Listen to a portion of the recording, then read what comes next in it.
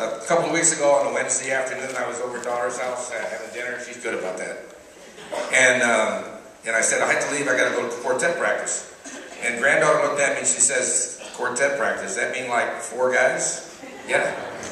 I mean, you're going to sing together? Yeah. She said, I've never heard you before. I said, well, then you need to come and hear me. So she's here this morning. Ashley.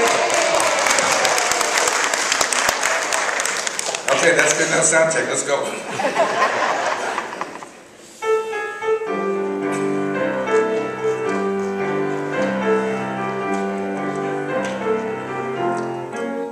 Oh, it's a great, great morning, your first day in heaven, when you stroll down the golden avenue.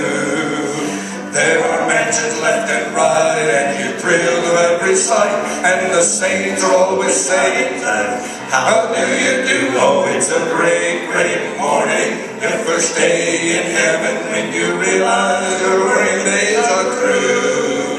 You'll be glad you were not idle, took time to read the Bible. It's a great, great morning for you. I had a dream and I confess I hated to awake.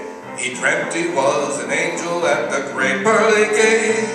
St. Peter said, why hello there, where have you been? We've got your mansion ready, so come right in. And then he ran for an angel to act as a god. He spread his wings a time or two and learned how to fly. Oh, it's a great, great morning, your first day in heaven, when you flee down the golden avenue.